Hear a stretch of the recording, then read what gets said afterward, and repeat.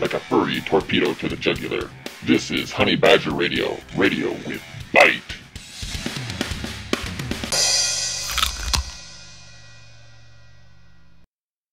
Hello and welcome to Honey Badger Radio. We apologize for the bit of the delay in the music. Unfortunately, we're having a bit of technical difficulties in the back room, but we seem to have sorted that all out now. I'm your host, Alison Tiemann, better known as Telephone Blue. With me today is my stalwart co-host, Hannah Wallen, as well as Sage Girard, known as Victor Zen on YouTube. As always, I'm going to take a moment now to demand that you, our legions of evil, pony up some cash so we can keep the ziggurat of doom pumping out mind control rays. It doesn't have to be much, just $5 will do. Evil is not fussy. You can donate through our website at www.honeybadgerbrigade.com. Also, if you have and you'd like to volunteer, please write. If you can write or draw or animate or have an interest doing website work, please do drop us a line.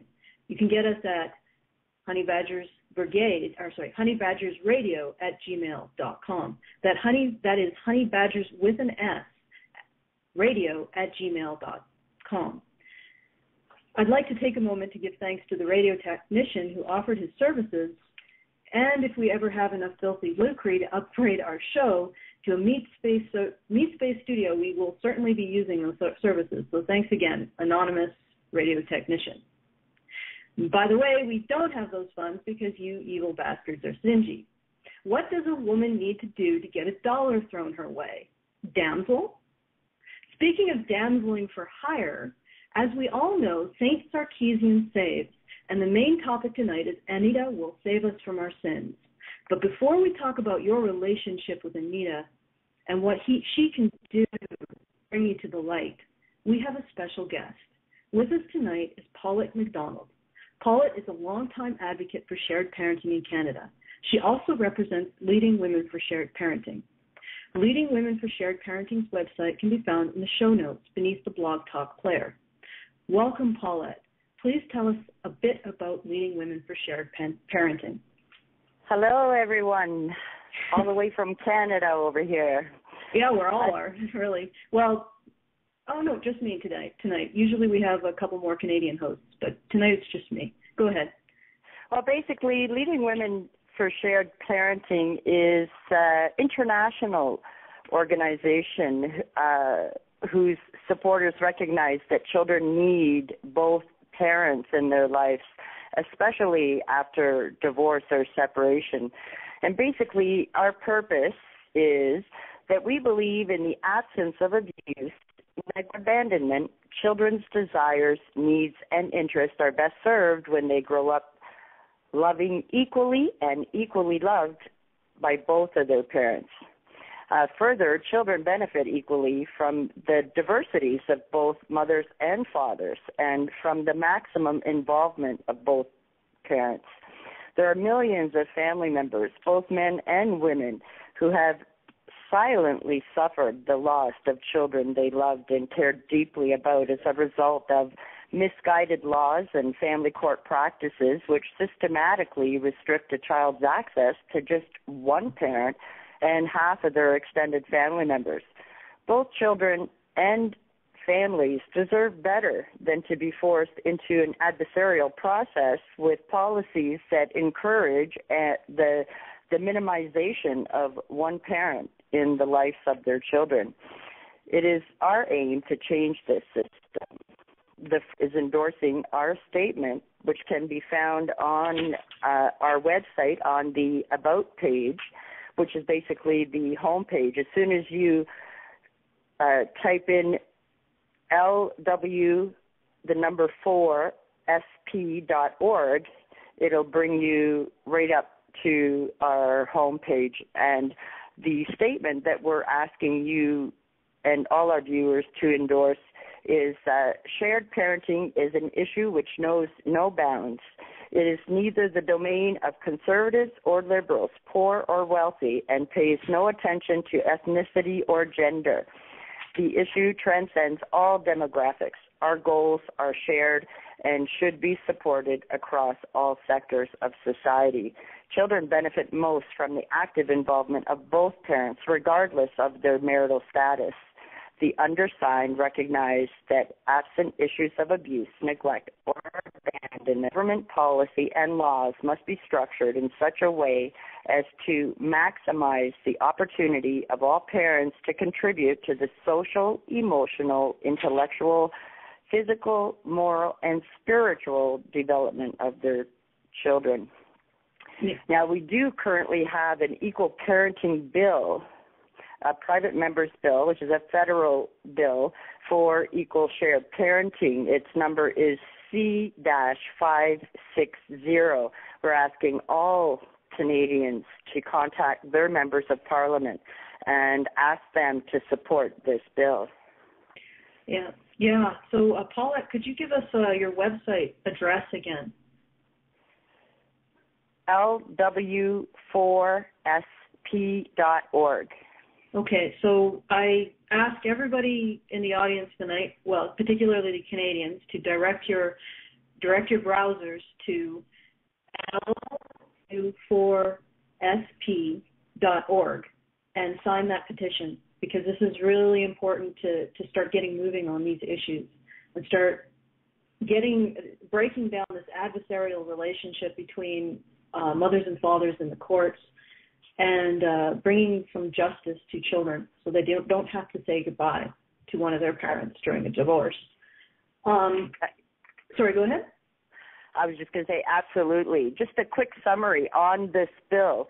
This enactment amends the Divorce Act to replace the concept of custody orders with that of parenting orders. It instructs judges when making a parenting order to apply the principle of equal parenting unless it is established that the best interests of the child would be substantially enhanced by allocating parental responsibility other than equally. And basically on the bill itself, it informs that should they decide that equal shared parenting isn't appropriate for that particular family, then they have to write the reasons why. So we're hoping to eliminate a lot of false allegations, for starters, in the context of family law or family courts. The numbers in terms of false allegations are in the 70 percentile, which is incredibly high. Yeah. Well, it definitely, people's spidey senses would be tingling when someone's making an accusation in an acrimonious divorce. Absolutely. And these accusations, well, I recall on the previous show, because you were also talking on Revelations with Aaron Pizzi about this initiative as well, that you were suggesting that it would probably be a good idea to make issues of losing a criminal,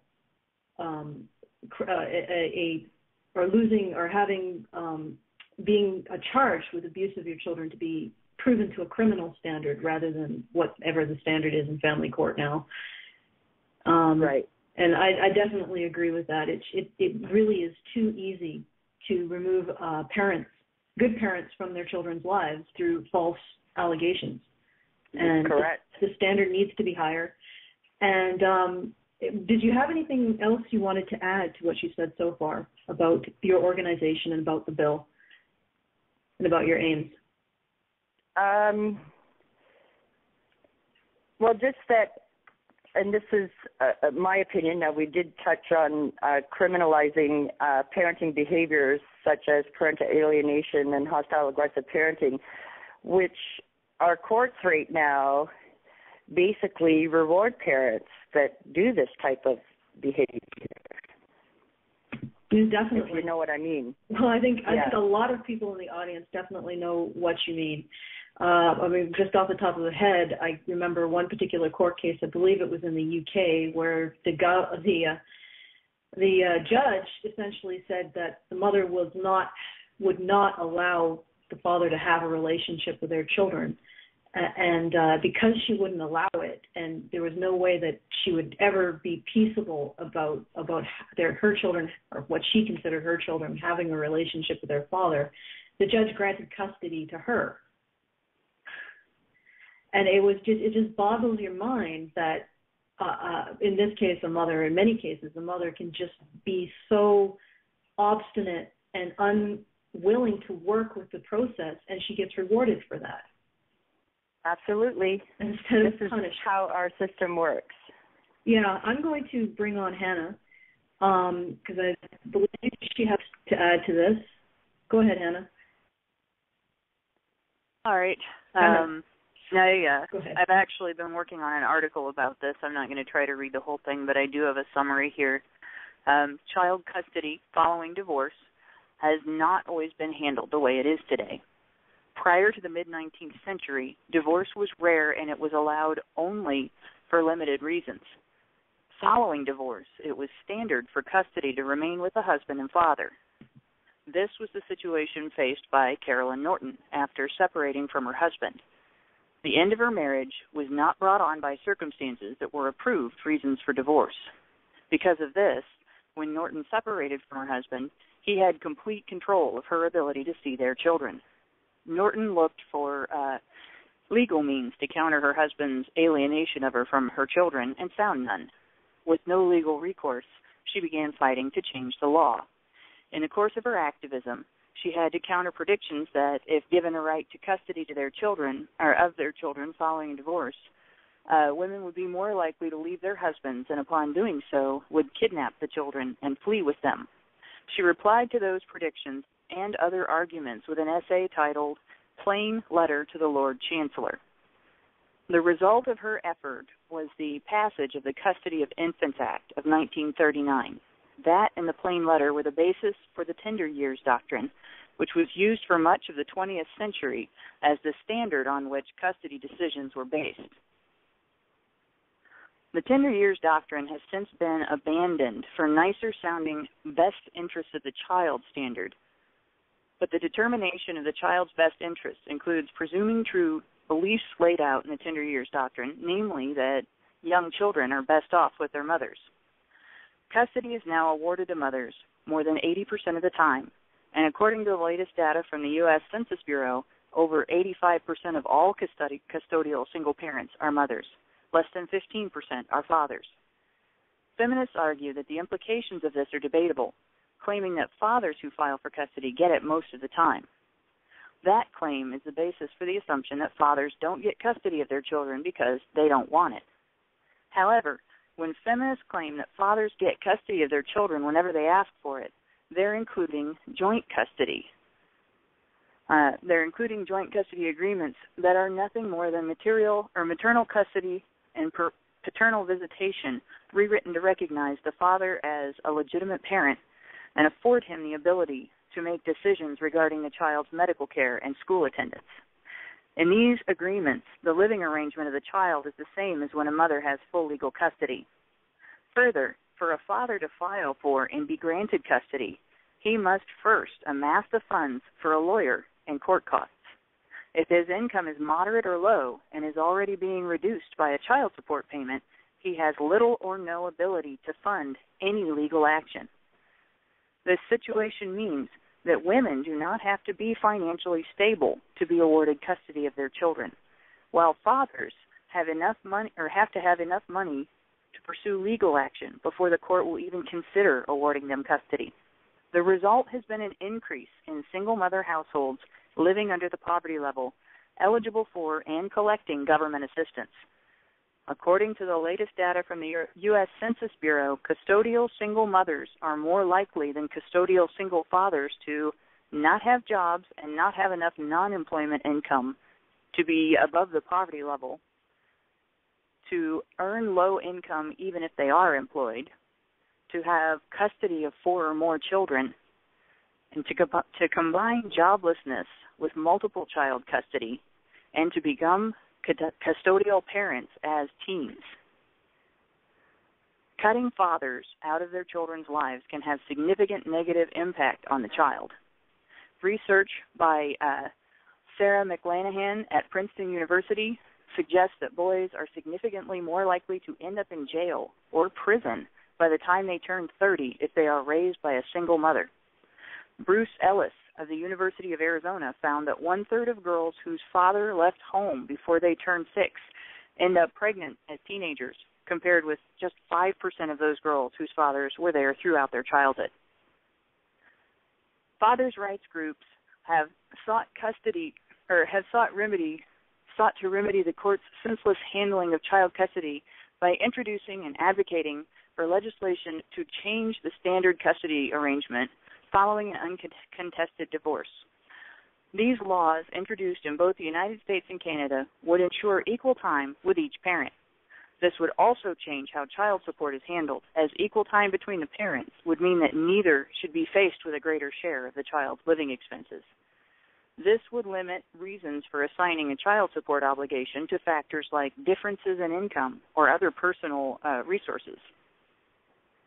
The law does not make the equal time standard a set-in-stone requirement. If a parent does not want that arrangement, he or she can contest it in court. If different arrangement, they can sign a contract to that effect as well. Feminist groups have opposed the introduction of these laws related to equally shared parenting.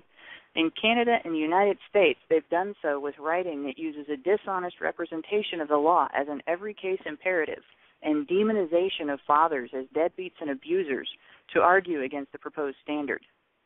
Reality does not back up their accusations on either count. While feminists accuse fathers of abandoning their children, 40% of mothers admit to custodial interference, meaning they're refusing their children's fathers the right to spend time with their children.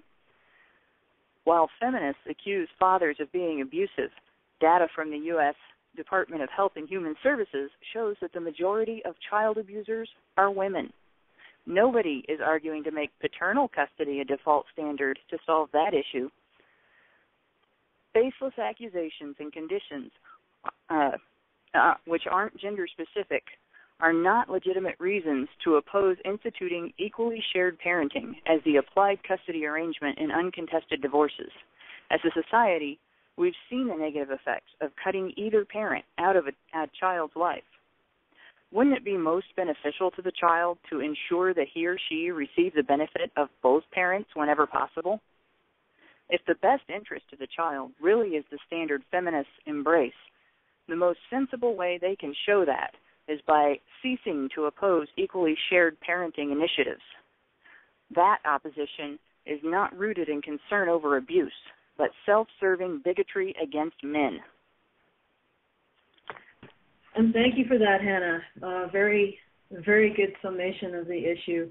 I would like to actually talk about something that I found while researching feminist opposition to shared custody in Canada, which is the National Association of Women in Law. You can find it at nawl.ca, and this is what they have to say. NAWL's briefs on custody and access. On a practical level, the issue of custody and access is often closely linked to that of child support. The 40% rule has proven especially problematic. The 40% rule says that the federal guidelines amount of support does not apply to any parent who has custody of the children at least 40% of the time. This has led to abuse by men who seek to evade their child support responsibilities by fighting for joint custody of their children. The Fathers' Rights Lobby has mobilized in favor of a presumption of shared custody. The 40% rule is just one of the many issues of concern with current custody and access laws. So they point out that in other feminist documents, they accuse men of basically not wanting to have to pay child support. And I know that, Paulette, you had a particular answer to that accusation that you told me on Saturday. So I'll just step back and. Yeah, I've heard that a million times, and I have to say it infuriates me to no end to hear a women's group say the only reason fathers groups want shared parenting is so that they don't have to pay child support. And like I said, that just infuriates me to no end. I can very simply respond to that. The only reason that women don't want shared parenting is because they don't want to lose their paycheck and also and ultimately control over their ex. Well, that's another one that I've heard that feminist groups accuse men of, is that they don't have an interest in their children. They just want to be able to control their ex-wives' lives and still exert a certain amount of ability to determine what she's going to do with her life. And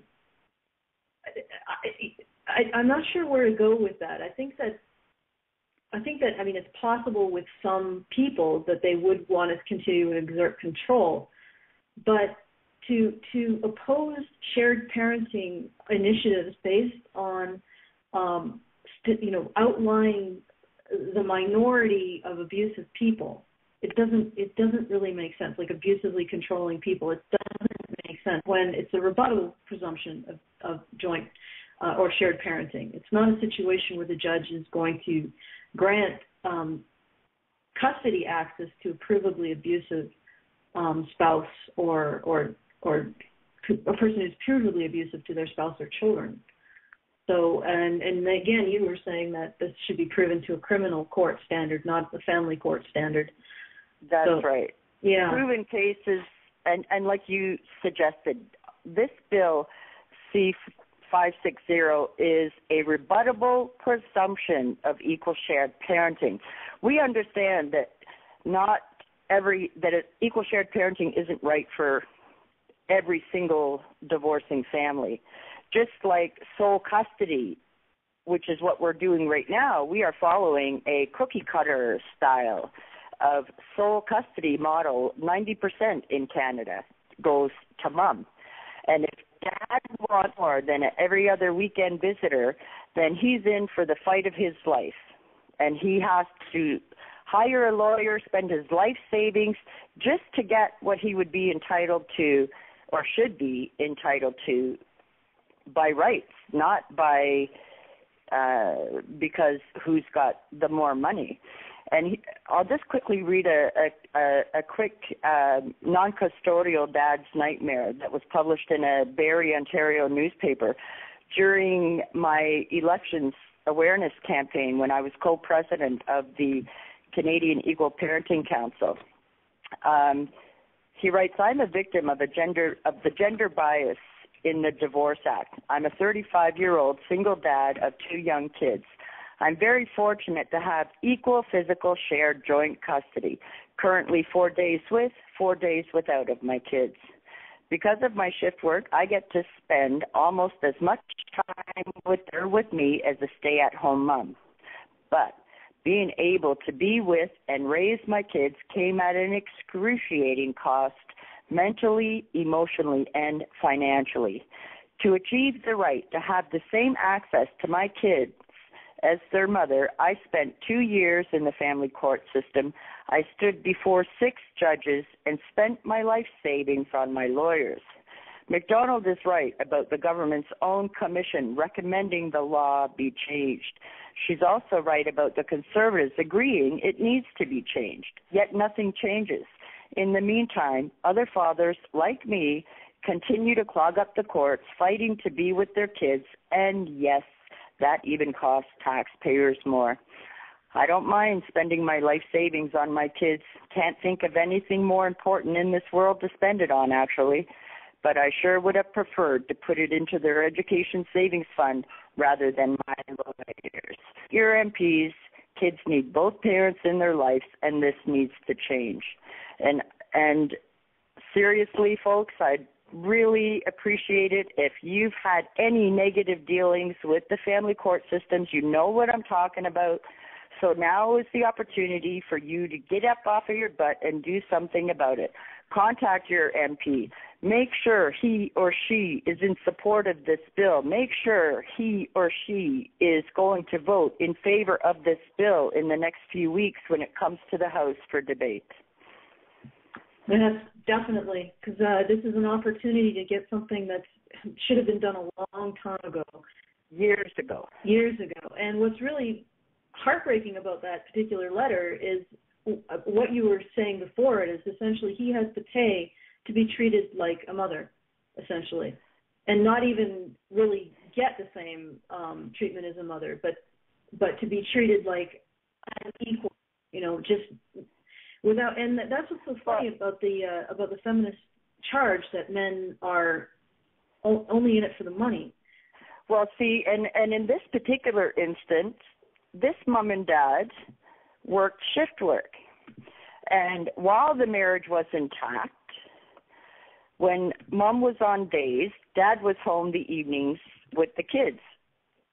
Or, you know what I mean? They just rotated shifts. So one of them was always home with the kids. And when they separated, he just assumed they were going to maintain the same thing. They lived both 5 minutes the other side of the school, and it would have been very easy to do. But mom didn't want that. And mom, in Canada, moms have all the playing cards, and she played her no card. So he had to fight, and like he said, his life savings, go through the emotional and mental nightmare of our adversarial system just to get what he had while he was married. Just to continue the same. And in the end, he did get it, but like he said, at an excruciating cost.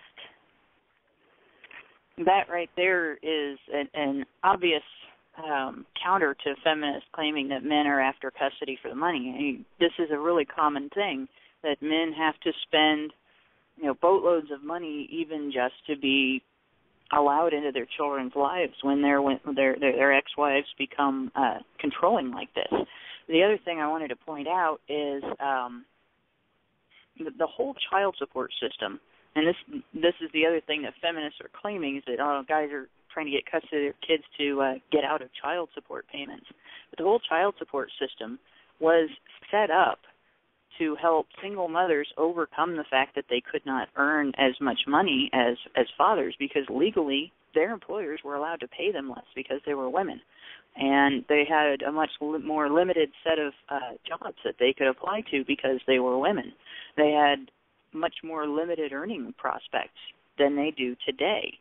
And the system has not changed in conjunction with that. In fact, it's changed in opposition to it, where originally it was basically about supporting the family, supporting the kids, making sure that men didn't abandon their families and leave their wives and children in poverty that they couldn't get out of.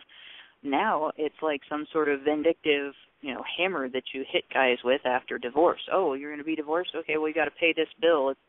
We're going to say it's for the kid. But in reality, because of what it was originally for, it's really not. It's really just a continuation of something. The conditions that justified it are no longer in place. Yeah.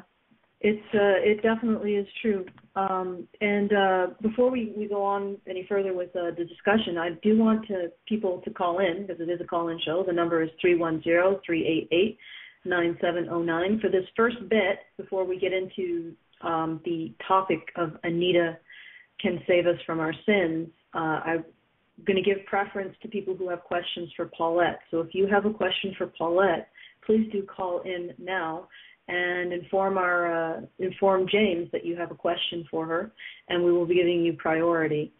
So the number again is 310-388-9709.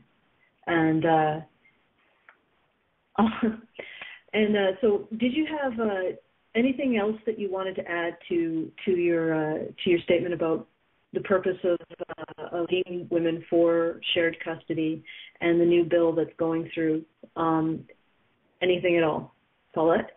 Well, I would like to just let the listeners know that Leading Women for Shared Parenting was founded based upon the simple lessons of history. When one looks at the history of the rights movements, the same story is told in repetition. The question was not if African Americans deserved equal rights. They did. The question was, were white people going to be fair? The question was not if women deserved the right to vote, because they did.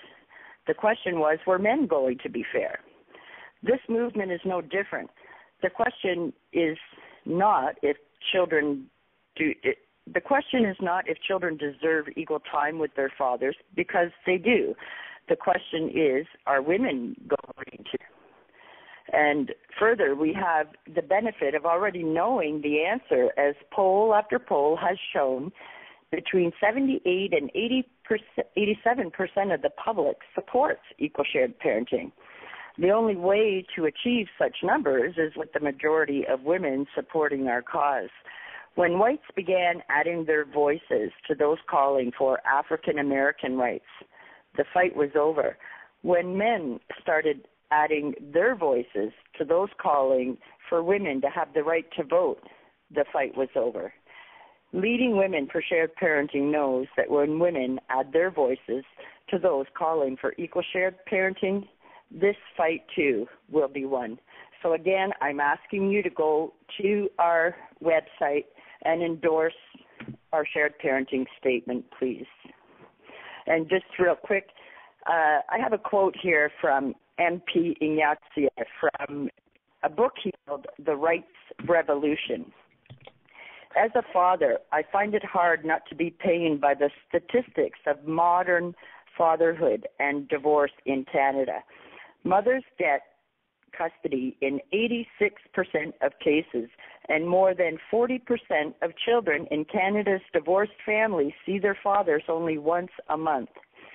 These groups demand that the custody and access regime created by the Divorce Act of 1985 be replaced with a shared parenting regime in which both parents are given equal rights to bring up their children. These are sensible and overdue suggestions, and the fact that they are being made shows that men and women are struggling to correct the rights revolution so that equality works for everyone. That's a wonderful sentiment. And we're going to go now to one of our callers, Nethanor. Nethanor, you're on the bridge. Hello. Hi.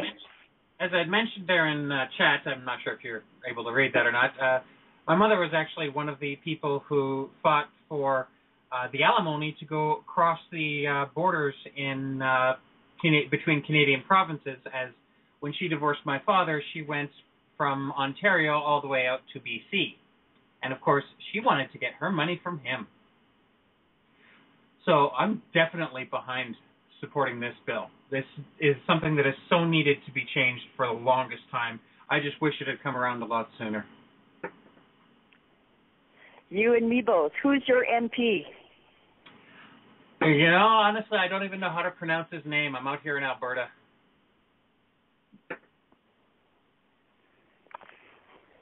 Well, you can also sign the petition too, right? Yeah. Men can sign? Absolutely. We do have men in as well, but mainly that statement is for women, aunts, uncles, mothers, sisters. But yes, we do have men that support it. Yes, and definitely call your MP to talk about whether or not they support C560, the shared custody bill. Did you have anything else you wanted to add, Nethanor? No, just I'm glad somebody is doing this because it's about bloody time it needed. Yeah. Thank you. No shit, right? Again, the call-in number is 1-310-388-9709. That's 1-310-388-9709. We're talking now with Paulette MacDonald, who is representing Leading Women for Shared Parenting, and she is promoting the new shared parenting bill that's in Canada, being proposed in Canada. The bill is C560. So if you are interested in promoting shared parenting, please go to her website. Her website is Leading Women, LW4SP.org, and sign a petition and talk to your MP about this bill. It's very important that we do something to push this forward. I heard that you were, correct me if I'm wrong, you were involved with an earlier bill that died, that ended up being... It died on the order paper when Parliament was prorogued, and when I moved to Oshawa and met with my new MP to gain his support on this. Near the end of our meeting, when I informed him that this is the second time that MP Bayonne has this bill, because the last one died on the order paper when Parliament was prorogued. And he looked at me and he said, whoa, that was wrong. That shouldn't have happened.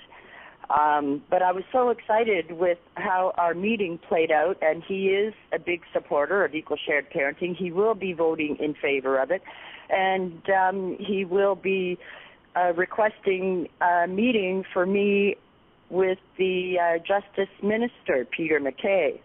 After I left the meeting and I thought about it for a few minutes, I thought, wait a minute, did he say that shouldn't have happened? And sure enough, I did a little bit of research, and they changed that law in 2003, that bills no longer died on the order paper. So we did a little bit of juggling, and ordinarily you cannot vote at second reading, but note that the House is going to be permitting voting at second reading, which is supposed to happen first or second week of March. Okay, that's great. Yeah, that's great news. And I want to thank Nefanor for the call. And I also want to thank you, Paulette, for coming on and telling us about your organization and about pushing this bill, getting attention to this bill, because it is really important to start looking at shared custody and getting it moving. And I mean, not just because it seems like a no-brainer, right? It seems logical. Yeah. And what is it? 3/4 of Canadians actually agree with this bill. That's correct. It's amazing that it's amazing that it takes so long for the politicians to come in alignment with the common sense of everybody else, right? Well, and in talking with several different ministers, their argument there would be that while 80% of Canadians support equal shared parenting, 99% support health care, and 100% support the economy. And I said, well, then my argument is that our existing family law system is strongly impacting both of those. Yeah. Well, certainly our healthcare system and our economy. Well, and not just that, but also criminal. All of the money that we spend on housing criminals, exactly. Rehabilitating them. I mean, in many cases, we would solve a lot of that just by keeping the father in the home. Fathers do have an effect on opening up, expanding the horizons of their children, so they don't have to turn to crime as the only solution for their situations that they find themselves in. But again, I want to thank you, Paulette, for coming on and bringing attention to this issue and for your advocacy for shared parenting. Once again, please go to Leading Women for Shared Parenting, that's lw4sp.org, and sign the petition and look at the information there and see how else you can help this initiative, because it is very important. And did you have anything else that you wanted to conclude with, or any final thoughts, Paulette?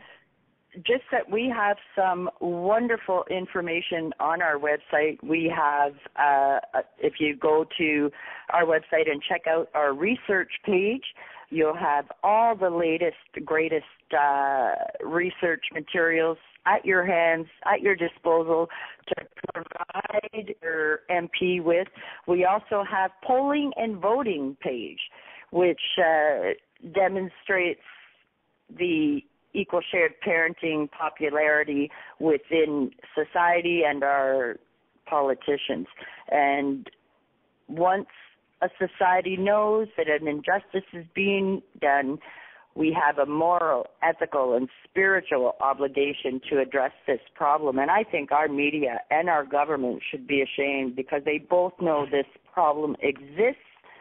So I am asking, I'm asking why this has gone on so long and why haven't you done anything about it. So we're asking them now to please support Equal Shared Parenting Bill C-560 and do what's right rather than what's easy, and be a voice for our innocent children caught in the crossfire of the two people they love most in the world. And with that, I'm going to say good night. Thank you so much for having me on. And thank you for hoping that Canada changes. Yeah, here's to hope. Well, it will. It's just a matter of time. And thank you again for all of your advocacy work for shared parenting and for coming on and informing us about it. And it will change. The change will happen. It's just a matter of how long media and politicians are going to remain obstinate about this issue. But thanks again, Paulette. Thank you for having me. And if anybody wants to join me on Facebook, because I do the bulk of my advocacy work there, you can join me, Paulette MacDonald, MAC, in Durham region. Okay, thanks. Thank you very much. Once again, the number is 1-310-388-9709. We're going to go to a commercial break, and then we are going to dive right into Anita Can Save Us from Our Sins. So the number again is 1-310-388-9709. Thanks again, Paulette. Thank you. Ow! What's wrong with you? You feminist, you viper, you dragon, you evil monsters. Oh, hello everyone. Didn't see you there. Angry Harry here, still fighting after all these years. So don't forget to visit angryharry.com to arm yourself with cognitive cluster bombs with which to blow the wicked feminists to smithereens. Would you like to have your own men's rights blog without the usual red tape? Antimissionary.com has a ready-made stage and an active audience waiting to read your MRM blog. Free speech and open thought are encouraged at the passionate antimissionary.com. Take advantage of a long-standing community of activists committed to solving planetary misandry. A decade of investment in your future. Antimissionary.com. Hey everybody, this is Aaron Clary, aka Captain Capitalism. I have a new book out. It's called Bachelor Pad Economics, and it is not optional. It is not optional. You need to know this stuff, boys. It's basically the financial advice Bible for men. It carries you from the age of 14, like auto repair, maintenance, school, college, career, entrepreneurship, all the way until your death. So if you haven't had any kind of training, your parents haven't sat you down and taught you about financial planning, this is the book you need. It's available on Amazon.com in paperback and Kindle.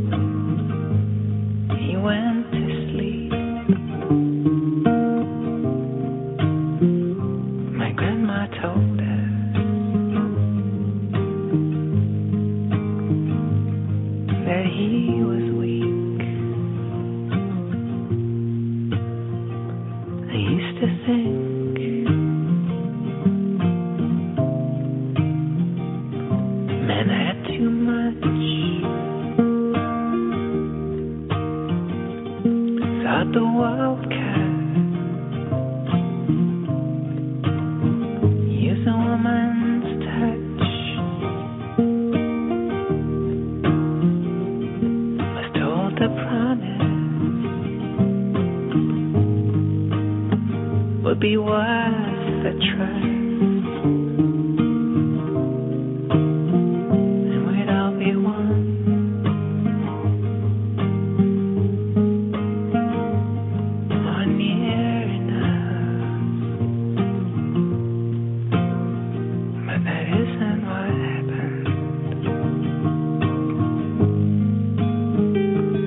all I see is the hatred of women. For men like me.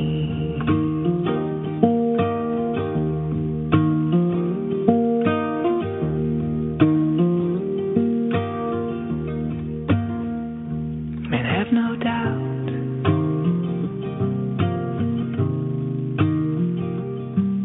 What they're for. We die at work.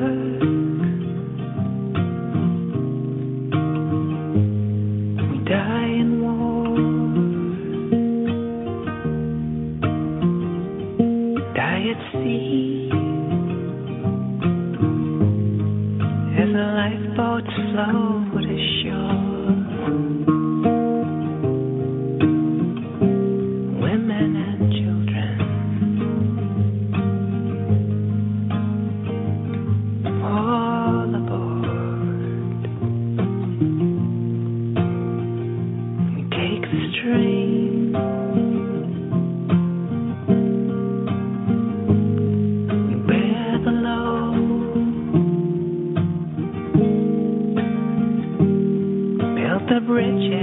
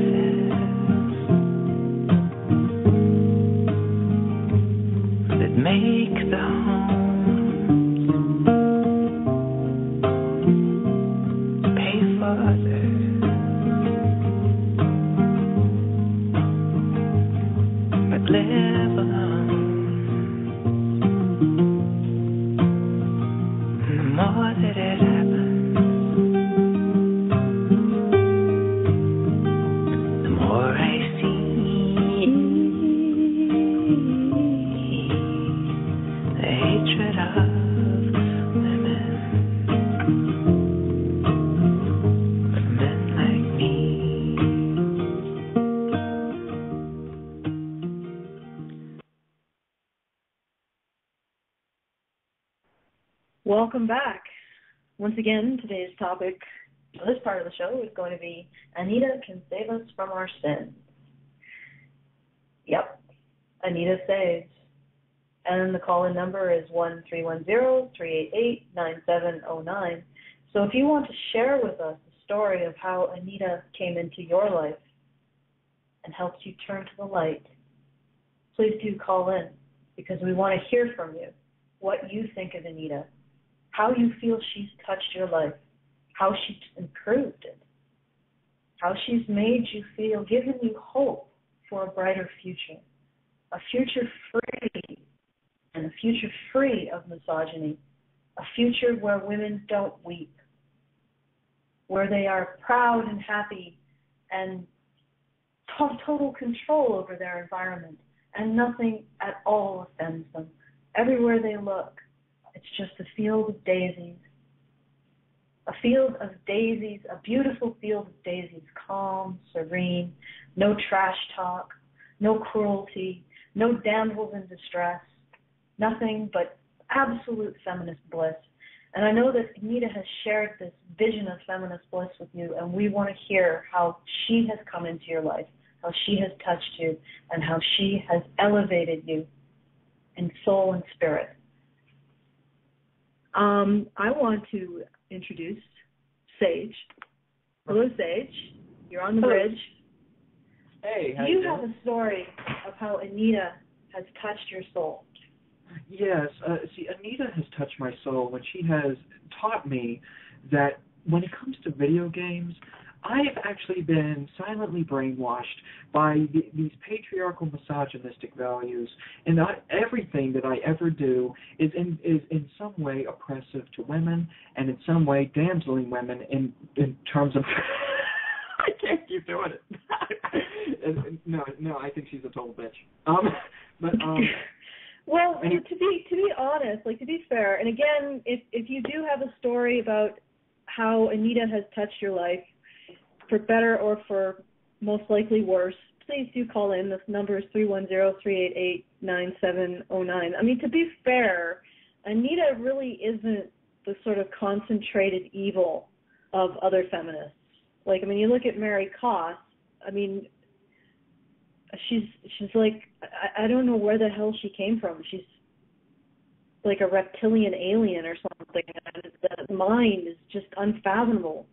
And then there are other feminists who just are far, far more toxic than Anita. Anita's sort of the Disney theme park version of feminists, possibly because she's a complete con artist and doesn't even believe the shit that comes out of her mouth. But, you know, at least she's not as bad as she could be.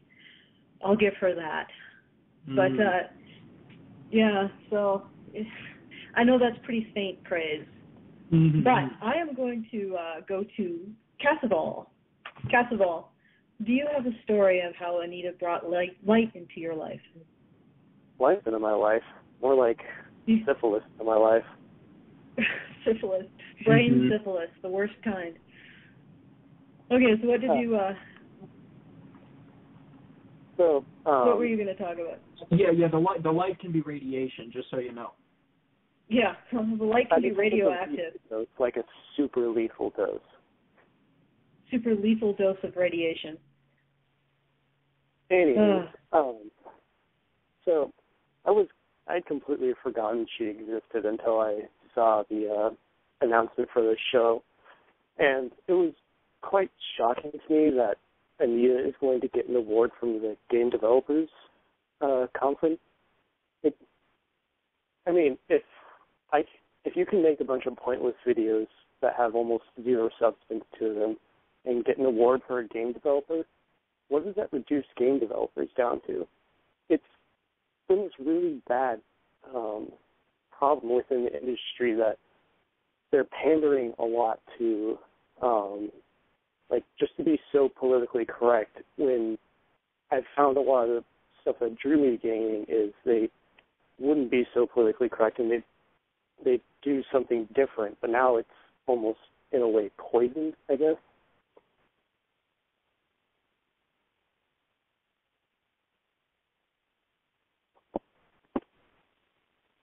You catch any of that?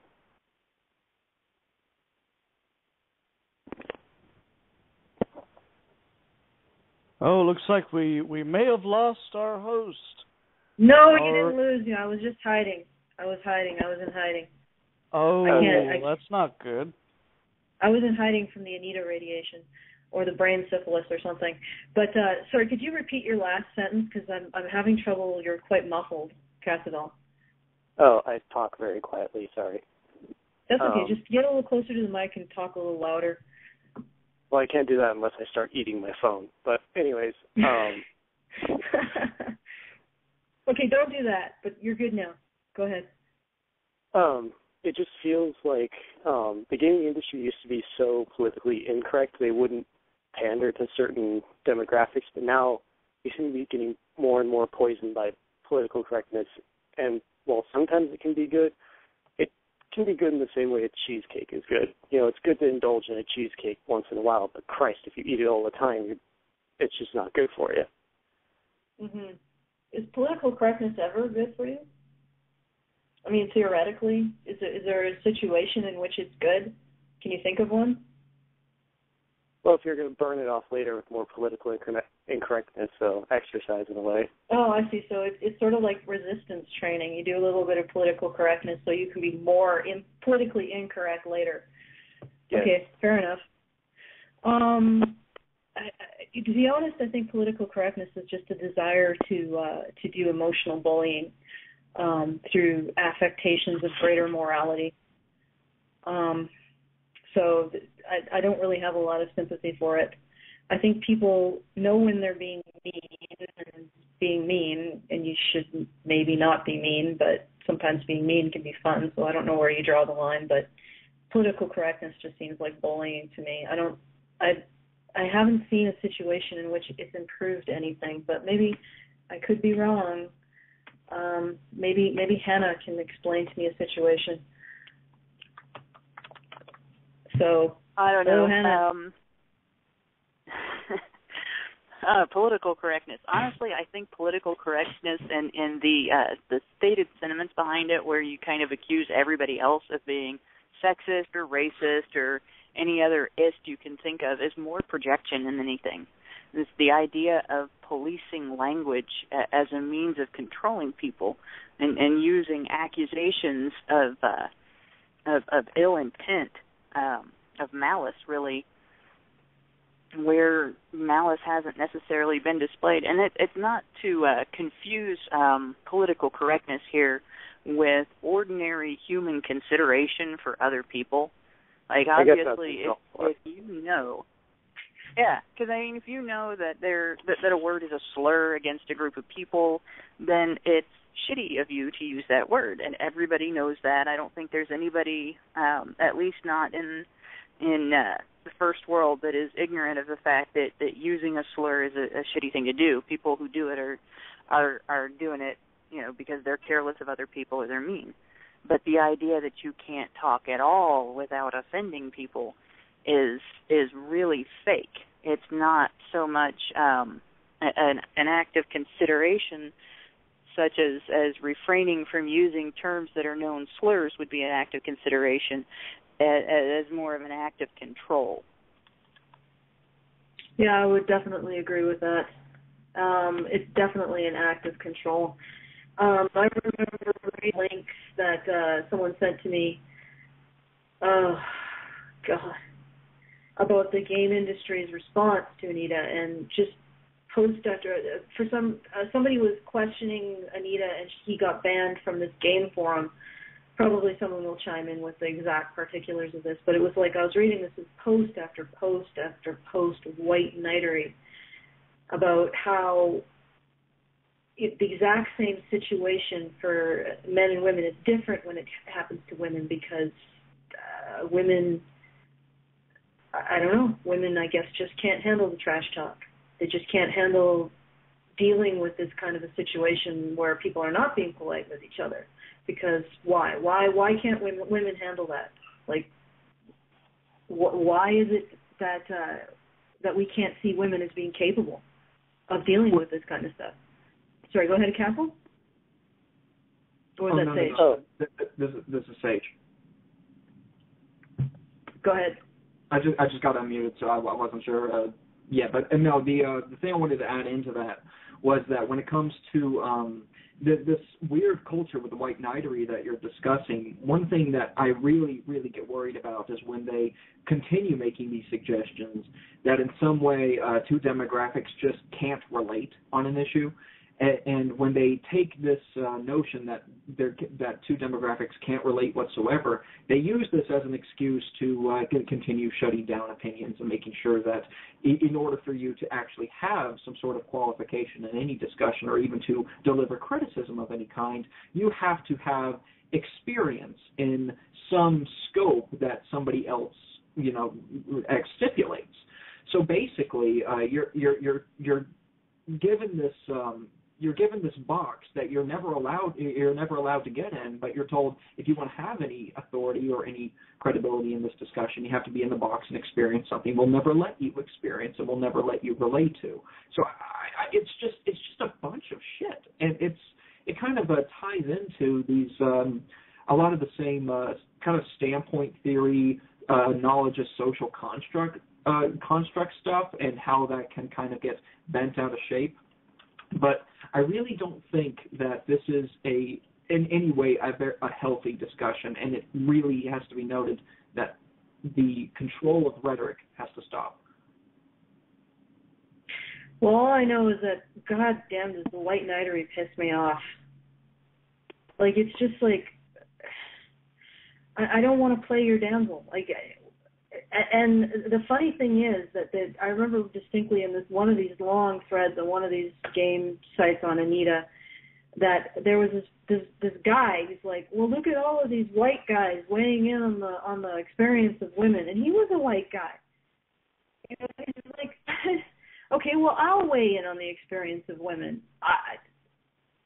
I think that she should suck it up. I've looked at her wall of hate, and it really was maybe about, 50% aimless flattery, 40% pointed criticism, and maybe 10% not even particularly vicious internet trolls.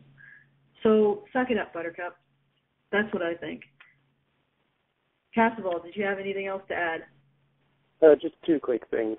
One, there's actually a games industry website where it's the only people who post are actual people who work in the industry, and they actually did a piece a couple of days ago about her getting an award, and the comments on it are pretty much split down the middle between white knights and people using their brains. It's actually quite fascinating to read. Just search Game Industry International, Anita Sarkeesian, and it should pick it up. I would post a link, but the chat box is a load of bullshit and shits. And last thing, for anyone who ever would listen to Anita, they need to remember, truthful words are not beautiful. Beautiful words are not truthful. Well, I can buy some of that. Beautiful words can be truthful. The thing is, they aren't always. And the same thing with truth. It isn't always beautiful. But if you are able to actually analyze what you're hearing for logic and reason, as opposed to listening to the emotional aspect of it, you can sort them out pretty well. And I think that's one of Anita's biggest problems is she doesn't deal so much in the logic and reason of the topic that she's discussing, but in how it makes her feel and how she can make other people feel about it. I think that's one of the biggest problems, why she ends up in these accusations of misogyny in gaming and the idea that women are reduced to damsels in gaming, which isn't necessarily the case.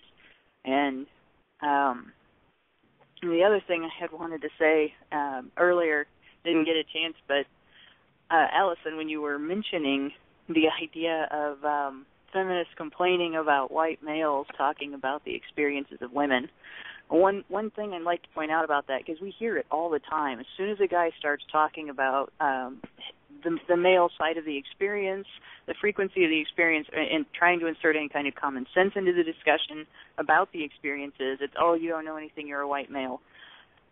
They never bring that up when the guys are agreeing with them. And they'll push those guys forward as soon as they're agreeing with them and highlight them and pull them out. Hey, guess what? These guys agree with us. We must be right. As soon as the guys disagree, then they're all white males and they can't possibly know anything. Yeah, it is pretty hypocritical. But what's really amazing about this whole situation is just the level of persecution complex that it's inspiring in women. Like, these people honestly believe that men have it out for women. Like, in order to accept their premise, you have to believe that men deliberately target women, that men have it out for women, that they want to hurt women. And first, I think that once your ideology requires you to believe that a group of people is basically inhuman, then there's something wrong with your ideology. Not the group that you think is inhuman, your ideology. There should be some sort of red lights and sirens when people get to that point in their ideology. If your ideology requires that a group of people be inhuman to work, to be subhuman to actually function, then there's something wrong with your ideology. But, reading through these comments of these white knights on Anita Sarkeesian, and I noticed there was somebody commenting, a man from BioWare, and I'm like, oh, God, please shut up. I don't want to have to never buy another BioWare product for the rest of my life because of you white knights. I don't want to support you anymore. But just the sheer, what they were promoting, the attitude, the level of persecution that they were promoting as an idea as what women live in. And really it doesn't make any sense because, first of all, the only study that I've seen on this issue found that, for example, male journalists received as much harassment online as females. There's no evidence that women receive more harassment. They may receive harassment tailored to being women, just like men receive harassment tailored to being men. But women really don't receive more harassment. And there's no proof that they do.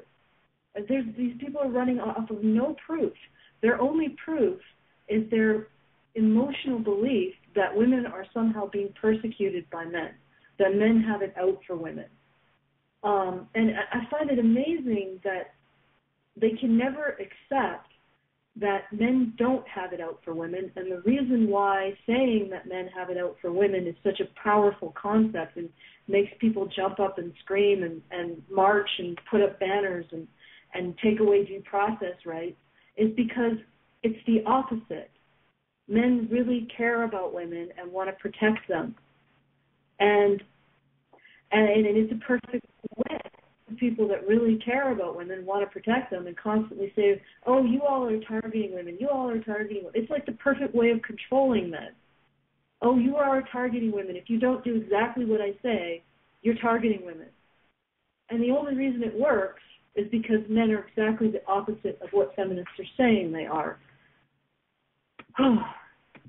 And that's all I have to say about that.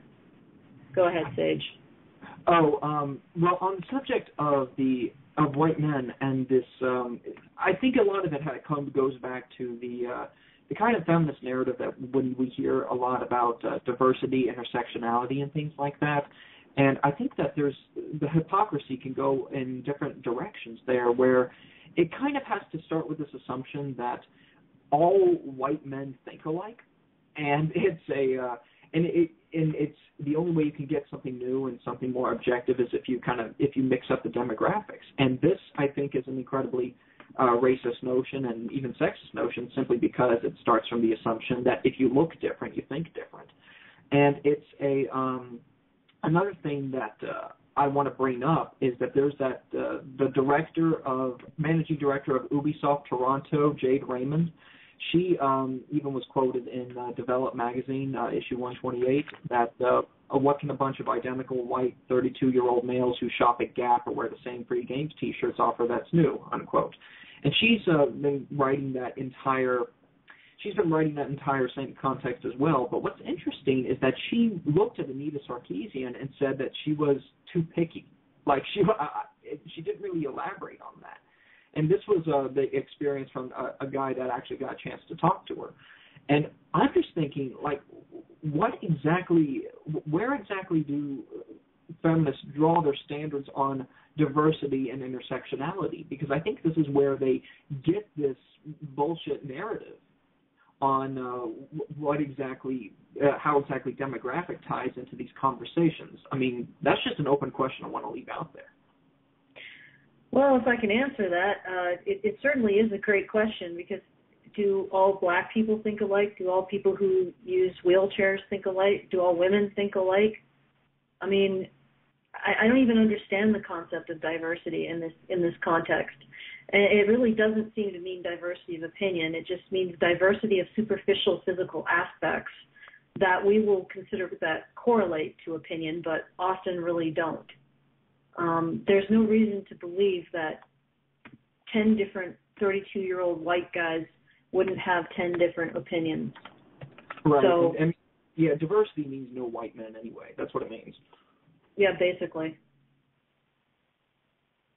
And I think some of the feminist narrative on diversity, well, and I know this is kind of hard to say, but I think some of the feminist narrative on diversity is their own internal racism and their own internal sexism coming out. They're more, you know, the concept of the token minority or the token female in a group.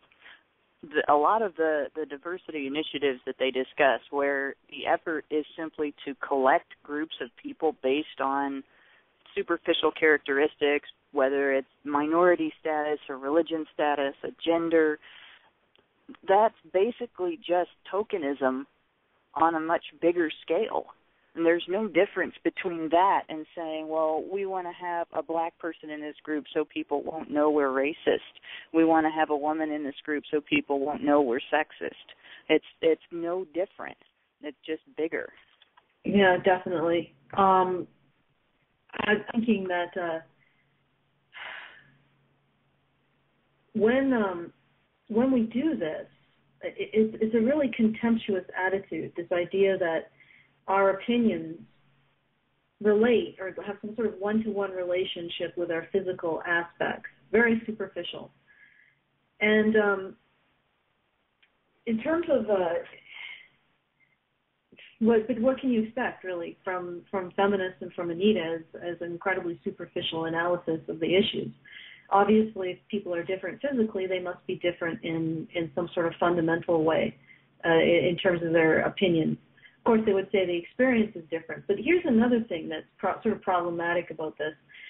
By focusing on these what we call minorities, we're always focusing on how they are acted upon, how they are victimized, not what they can give to the group, but what they deserve from it. And that also is sort of very contemptuous, because they're saying that these groups of people are defined by their weakness, essentially. And of course, women being the penultimate group defined by its weakness.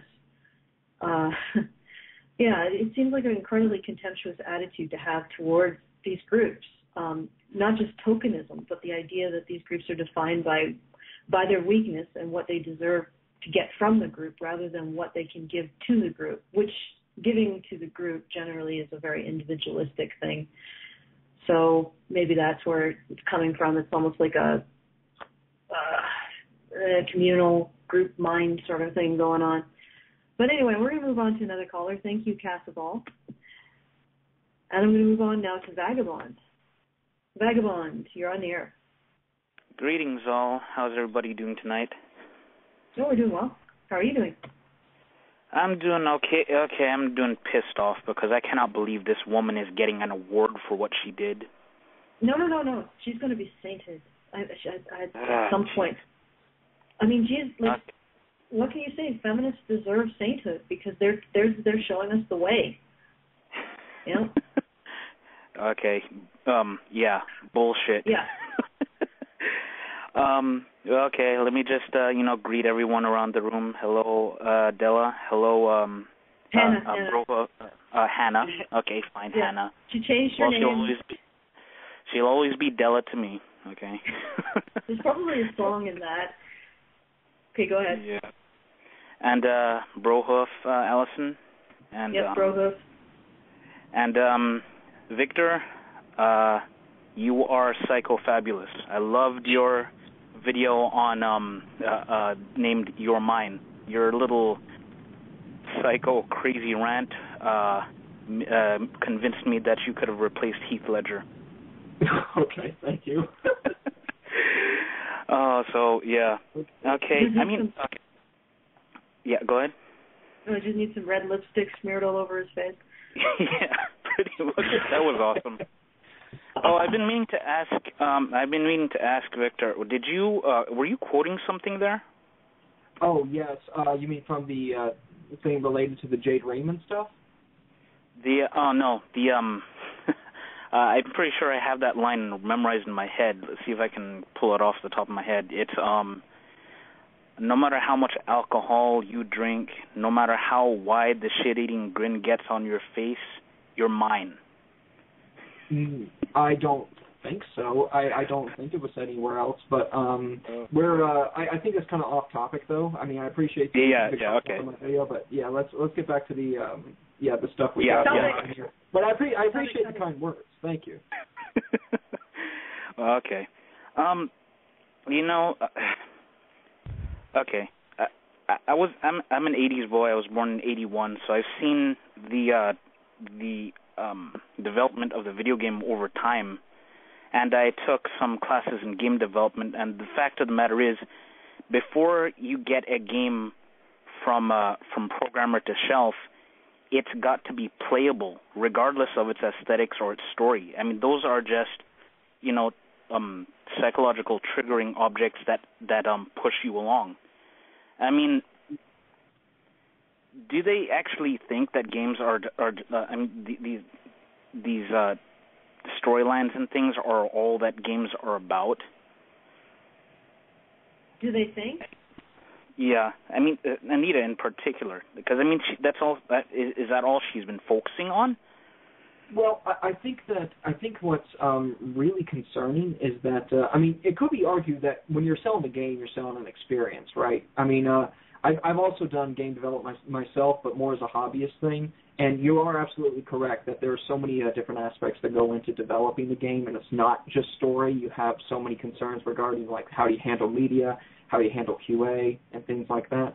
But when it comes to Anita, I think that she's one of those people that thinks that anyone can be brainwashed by glowing rectangles. I mean, it's just a matter of you put a product in front of their face and on TV, on video games, and basically people will believe whatever the game or show or whatever tells them.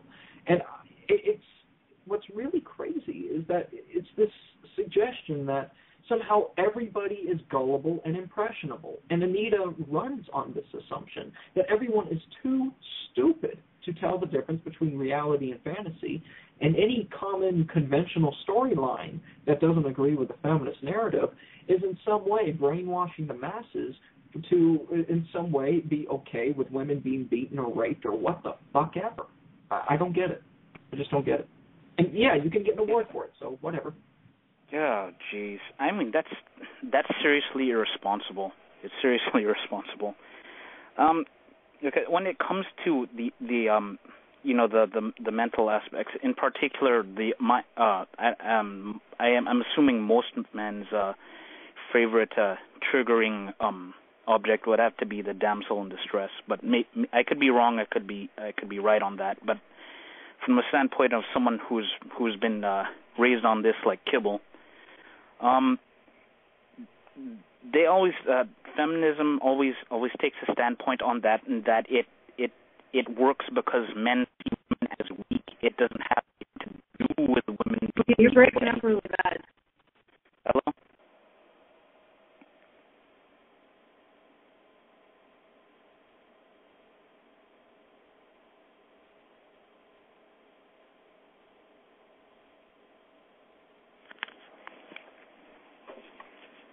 Check.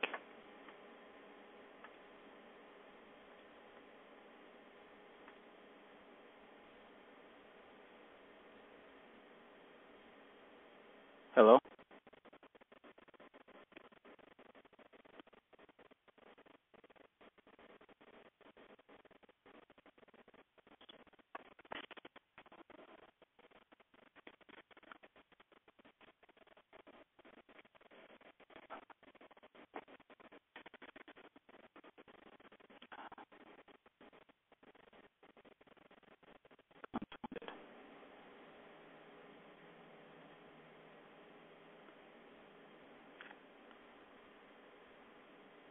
This thing completely died.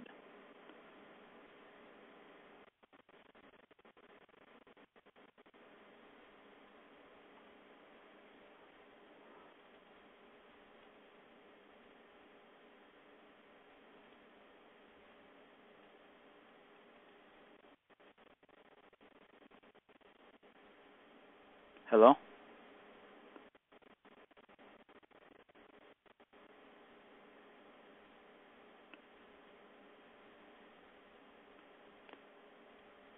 Check. 1 2. 1 2. Check. Okay, 1 2. who's here? Who's That's here? Vagabond. Can you hear me? Vagabond. Yep, I need you to relax. We've got a good check. All right, Vagabond. Good deal. Okay, if anybody else is hearing, this is AVFM Radio Director James Huff. And yes, well, I understand we are having some issues with Blog Talk right now. Rest assured, I am working on it very hard. Okay, well, I don't even have the ability to mute myself. Imagine that. Oh, boy. I don't even have the ability to mute you. So anything that you would like to say, since I can't kick you off the air without ending the show. Well, I think the mental syphilis seems to have come through the lines.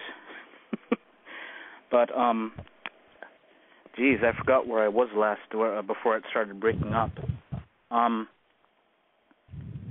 Can you still hear me? Is the line going again? Oh yeah, well yeah. Keep going here. Okay. That's all if I may do. Oh boy. Well, if I can be allowed to tap dance while we try to get our host back. I was just saying that the emotional triggers that they put into video games, in particular the damsel in distress thing, wouldn't work if we hated women. It only works because we love women, just like they were saying on the last caller. And, the feminists refuse to take a look at this from a biological standpoint on men in asking why do these things work with men and the innocence behind that, really. I mean, it's not really our fault that a lot of things work on us because they rely on our instincts. Right. Commentary? Well, I'll tell you what, I am about to do something a little bit crazy here. Give me just 1 minute. Oh boy, this is going to be lots of fun. Hello? Well, look at that. Typhon Blue is on the air. Go ahead. Yeah. Start. Keep it rolling. Well, damn it, Jim, I'm not a chatty Cathy doll. You can't just pull my string and... Wait, okay, well... Thank you, Blog Talk Radio.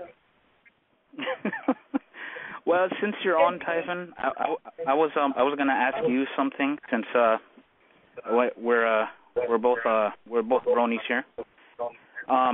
Sage, mute yourself on your. Yeah. Sure.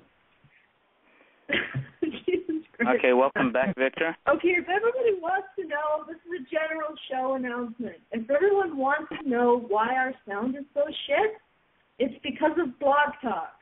Every week, there's like a race between, it's like a race, it's like Indiana Jones with Boulder coming down a hill, and we're racing before it to try to get the show done before we get crashed by Blog Talk's crappy system. So, it's not our headset, it's not our mics, it's Blog Talk. Absolutely. That's well, we've got Hannah on as well. Yeah, you had a question Welcome for me back. there. Yeah, thanks. You sort of held, which is thank you. You're the caller that sort of kept the show going while all the hosts kept on. Thank you very much. I'm glad to be a credit to the team. Sorry. Vagabond is now the new host of Honey Badger Radio. There you go. I take my badge of honor honorably. And so you had a question? Well, I'm wondering if there are, as a brony and as with your understanding of bronies, I have come to the understanding that I like the show because I do like to bask in the feminine essence in all its beauty here in a very pure sense. And I'm wondering if there are any actual women gamers, female gamers out there that actually like to play male-centric games and just like it to enjoy some of the virtues that are presented in the games. Yeah, I would say so. I actually would not consider myself a gamer personally. Although I really like games, I tend to avoid them because I get sucked in and then I don't do anything else. They have a tendency to do that. That's true. Yeah, I had to sort of give that up after Halo Reach, and I spent about 2 days, and I didn't sleep or eat playing that game. And then I was like, you know what? If I want to actually do anything with my life, I gotta make a choice. It can be true. It can be true. It can tend to sidetrack, but sometimes I occasionally use it as a device to help bring down my energy level and help me focus on something directly. So it can be used as something positive. It can. Yeah, no, for example, I have nothing against games. I have nothing against games. It's just something about them is, it's just so compelling for me that I sort of have to swear off them. Well. Yeah. But it's not a slight against games. It's more about me, my thing, right? My issue. But yeah, I personally, but then I'm not really the most feminine woman, so I don't know if I'm the right person to answer that question. But yeah, I do sometimes just not want to have to deal with femininity and just spend some time in a more masculine realm, or what we consider more masculine. Yeah, it's I would agree. Although I do like My Little Pony. The thing is that I don't find the show necessarily as feminine as all that. You know, it does have a really solid plot, really solid characterization, and a certain amount of action as well. That's true. Since we're just basically geeking out. Oh no, James Huff says, get it off the pony stuff and back on Anita. Okay, fine. Ruin our fun. But yeah, well, I mean, we really can't do much in terms of the show because we can't take any more callers. Pile on Lord. Anita. Hannah says, pile on Anita. Well, on Anita. Okay, you know what? I don't really want to do anything on Anita. I prefer to keep myself very separate from her personal being. I don't know. Can you tell me what her award is going to be for? Did they give a specific on it? Give me just one moment. An ambassador award. It's an ambassador award for somebody who brings the games industry to a better place. And I'm quoting, a better place. That's where I got the whole religious iconography from. I was like, what? Who the hell says bringing us to a better place? What the hell does that mean? I have no idea. But I mean, she's like the Messiah. I see the game utopia. We can all get there. You just have to believe in my word. You know, it's ridiculous rhetoric. Go ahead. There's I mean, a product. A better place is going off the shelf, off the retail shelf, home with somebody who paid for it. That's a better place for a product that is sold in retail stores. There's no other better place. Ah, boy. Okay. As far as games being a product are concerned, that's true. It's an entertainment thing, but the thing is also it has been used in the past to deliver like programming, like television programming, to deliver a moral message and to open your eyes towards things. It's malleable. It's just a tool. But I mean, the thing is, if we keep pandering to the feminist mentality on this, every stitch of ground we give is just a step towards losing the whole field. You know, today it's just about sexism. Tomorrow it's or perceived sexism, I should say, and demonizing the male psychology. Tomorrow it's about complete control. And it's about taking over the coffee shops and not being able to let men or anyone of the sort just converse and congregate without big sister feminism watching over our shoulders. Well, I think it's really more about control than it is about morality. I think most forms of morality.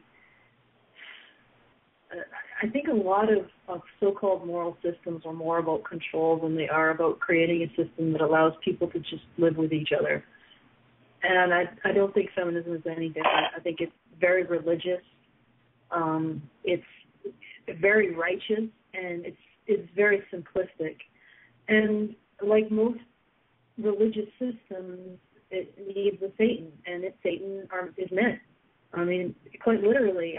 I remember being in Reddit, and I got into this discussion with a feminist on Reddit, and I described to her that when I learned that men were, in all probability, equally likely to be raped as women, and then by rape, I mean physically forced to have sex. I don't mean the regret or coercion or unwanted sex statistic.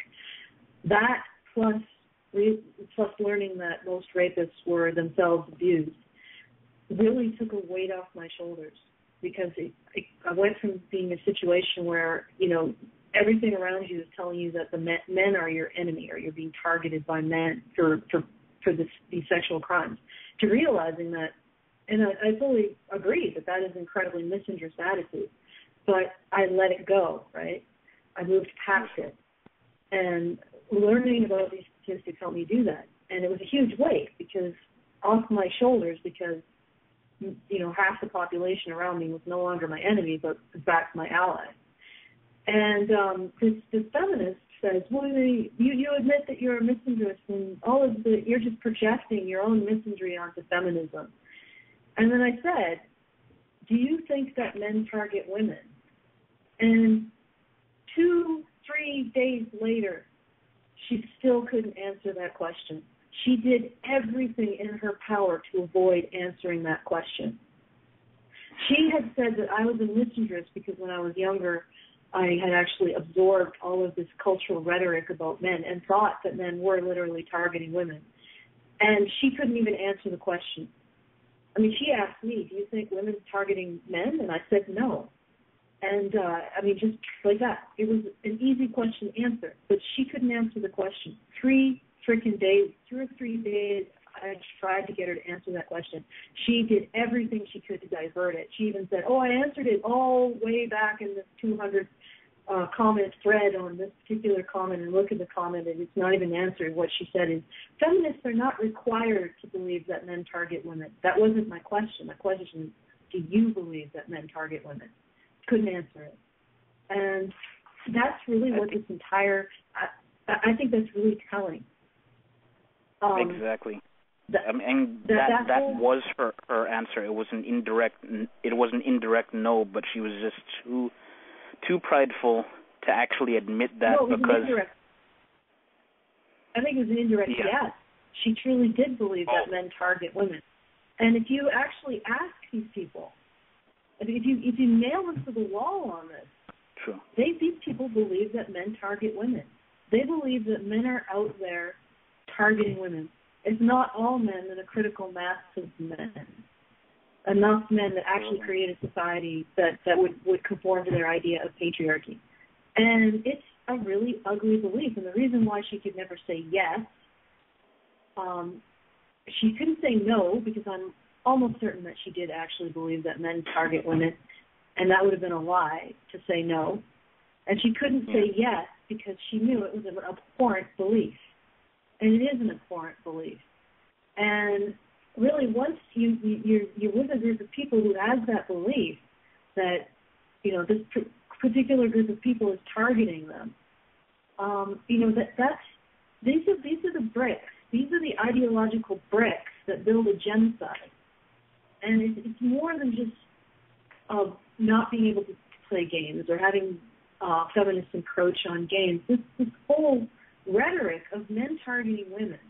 And the thing is that you can't deny it.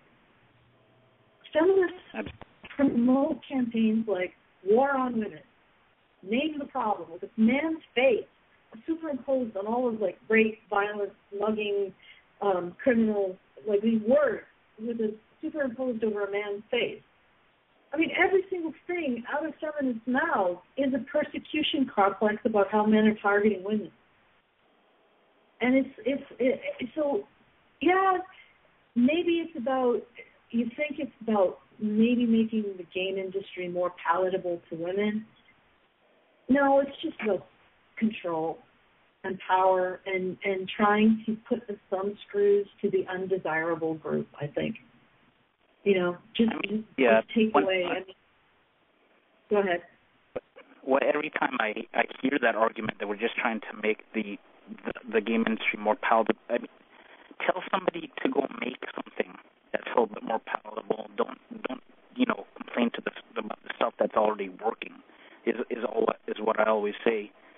because frankly, if they want something more to their taste, they should ask and tell.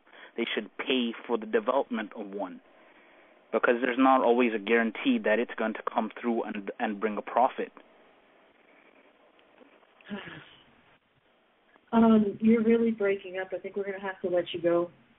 I'm really sorry, Vagabond.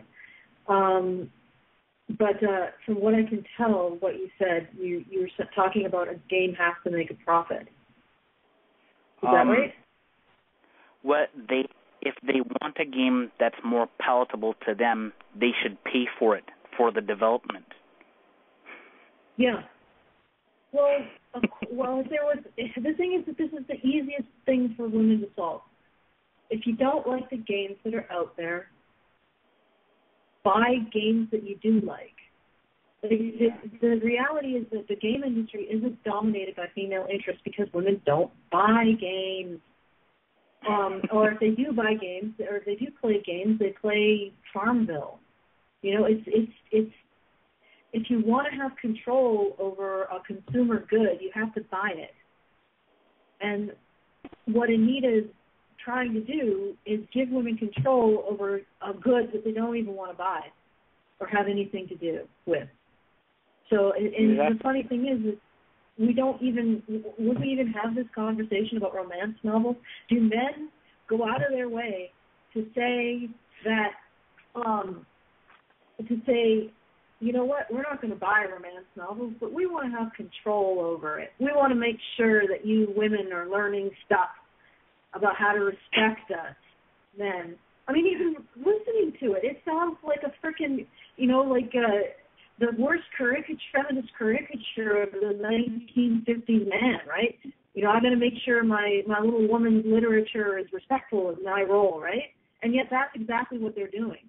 Like Anita is doing. She's essentially saying, I'm going to overlook this genre that women don't really buy and make sure it's respectful for women who don't buy it. You know? How is that different from men creating some organization and saying, well, romance novels have to reflect what we believe is respectful towards men? It's absurd. I mean, when you flip the genders, it's absurd. Are you still there, Vagabond, or have we moved on? I'm sort of flying blind at the moment. So. Well, we are no longer flying blind because, fortunately, for the last 15 minutes of the show here, I've got great news. I've got full control of everything once again. Okay, well, that's good. Unfortunately, we only have 15 minutes left, so we can really only take one more caller. Okay, well, we'll tell you all. You know what? We've got a caller who has actually been waiting here. Dean. Dean. Yeah. Okay. So, Dean, welcome to the show. Hello. I actually had a little bit of insight that I'd like to share. It mainly has to do with from the game development and publication side of things. Now, there's kind of a relationship between the gaming media, the people who publish reviews about games and talk about games and generally make a lot of money talking about games, which Anita has decided to throw herself into, and the game publishing side of the business. Now, when you're publishing a game, you obviously want to make sure your game sells well. But when you in order to make it do that, you need to make sure people know about the game, and game reviewers and game journalists, so people who talk about your game and get people to know that your game is out there and let your game get sold. So there's kind of a symbiotic relationship there between the game journalists and the game industry, as it were. But there's also a big rule in game marketing that you want to control the message. You want to make sure that as much as possible, good messages get said about your game, and you want to kind of silence the bad ones. And this has been a practice that's been going on for easily 10 years or so. I mean, it's probably been going on longer than that, but I've been in the industry for 10 years, and I've seen it happen constantly.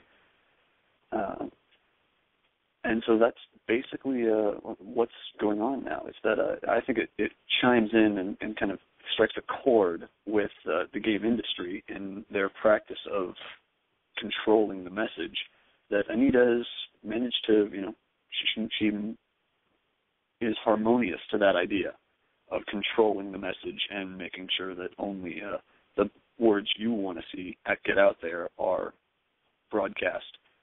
So I think that there might be a little bit of a subtext to the fact that she's getting an award for that at this year's Game Developers Awards. A sinister subtext. Hello? Can you hear me?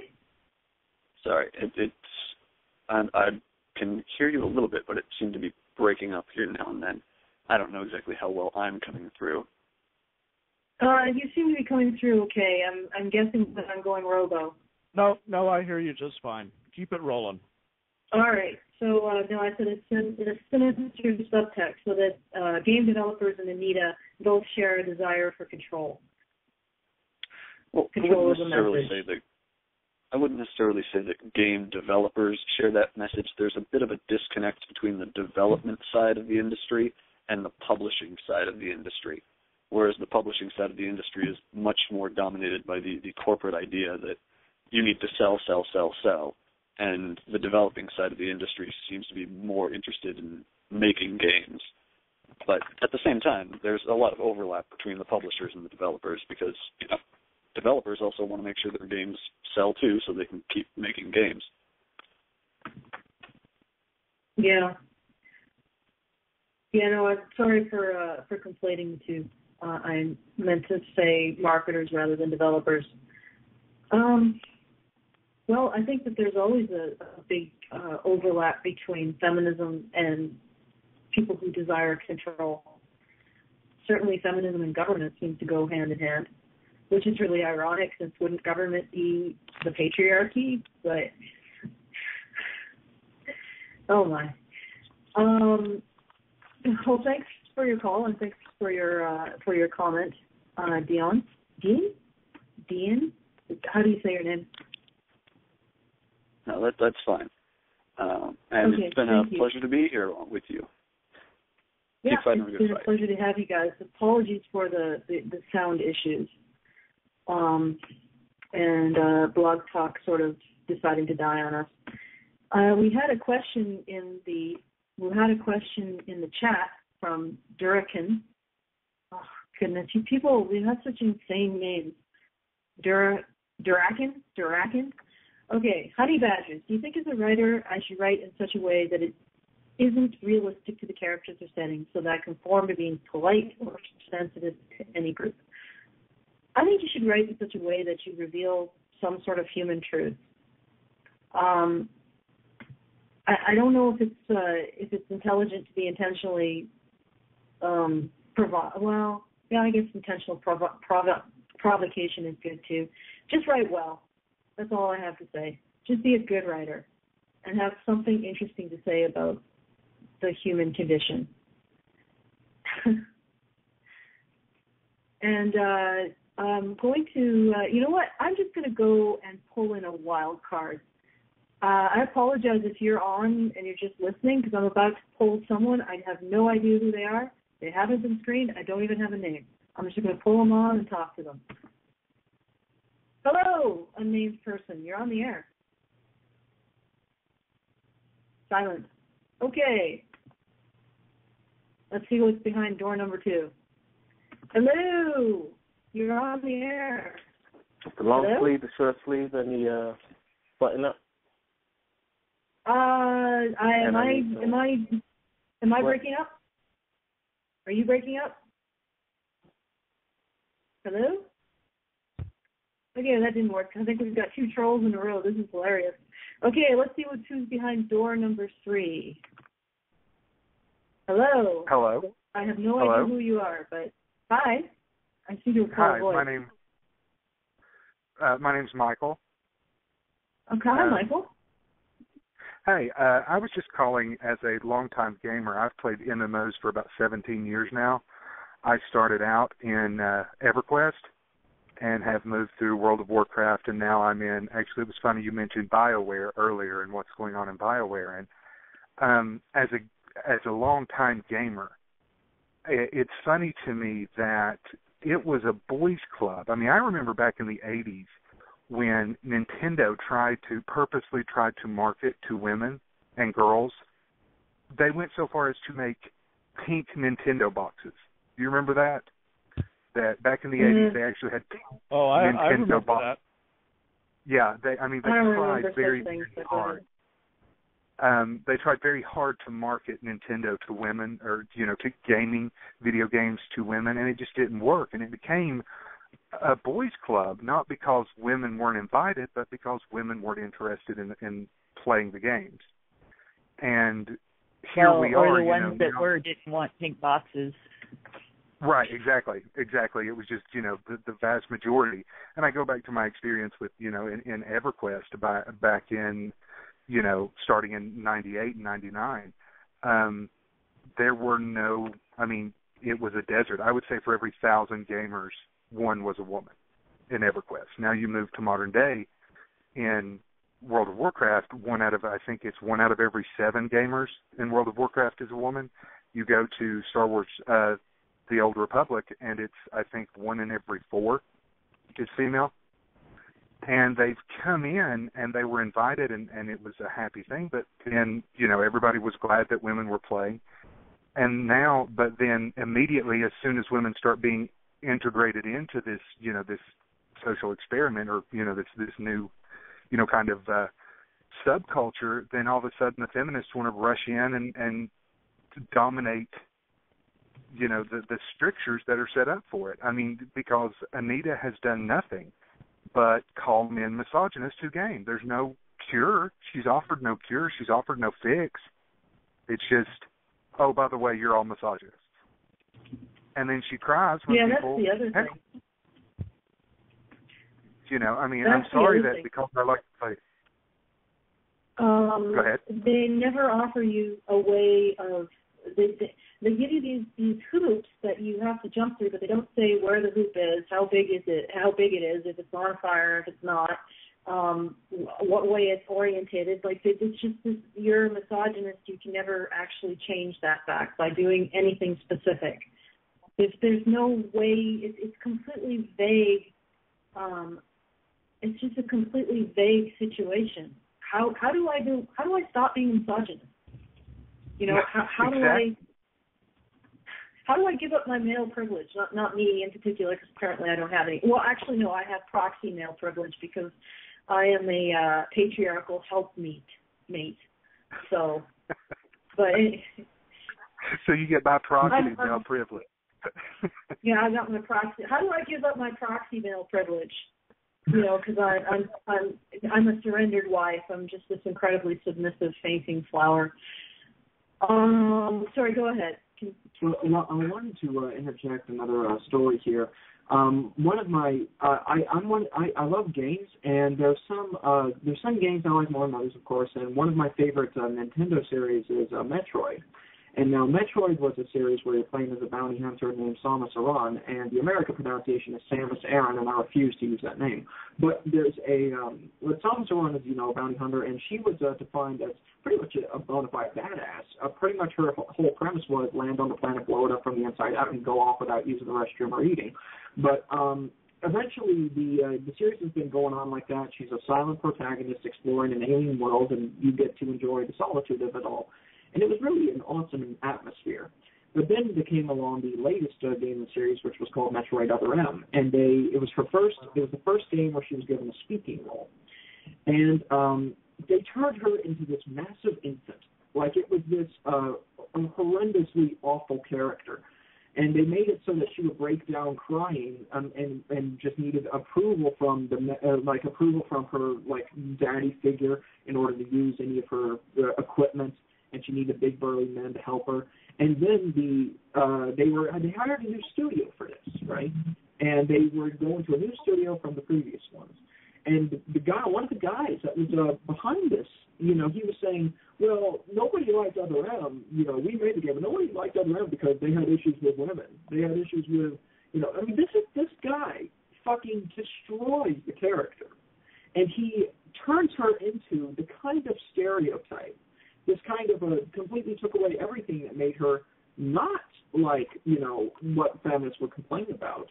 And they instead turned her into the kind of stereotype that feminists would complain about, and then project onto every male gamer hatred, like saying everyone is a misogynist because we fucked up the game. This is the kind of bullshit that you have to deal with, even if you have a character that is actually pretty cool and actually doesn't have any sort of real, it doesn't have such a gender dimension where it's clearly not about, oh, look at me, I'm a woman and look how amazing I am.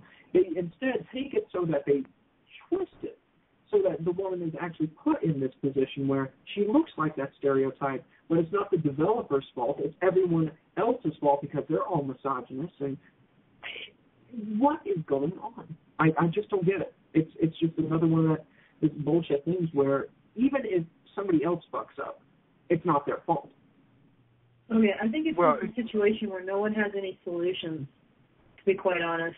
They just have feels, and there's no movement towards anything. But unfortunately, I'm going to have to cut you all off because guess what? It's about that. We're minutes from the end, and we gotta close up shop.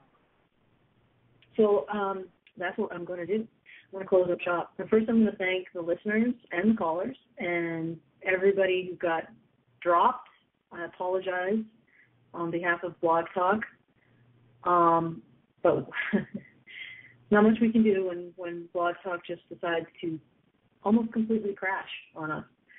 But thank you for calling in. Even if we didn't get to you, please do call in again, and we'll try to get to you next time. And I want to thank my co-hosts, Hannah and Sage. And I also want to thank Phil for, he didn't animate the ad this week, but he usually does. And assuming after he's done his vacation, he'll start next week. And I also wanted to thank Europa for the wonderful show art every week. The guy's got a lot of talent. He puts a lot of heart into his art. And I want to thank James for keeping the show running smoothly, and the Reddit crew, Men's Rights Reddit, for putting our Stookie up for this week. It's been a bit of a rough ride tonight, but we're at the end. So thanks for listening, and tune in next week. Same Badger time, same Badger station. This is Honey Badger Radio, reminding you to take the red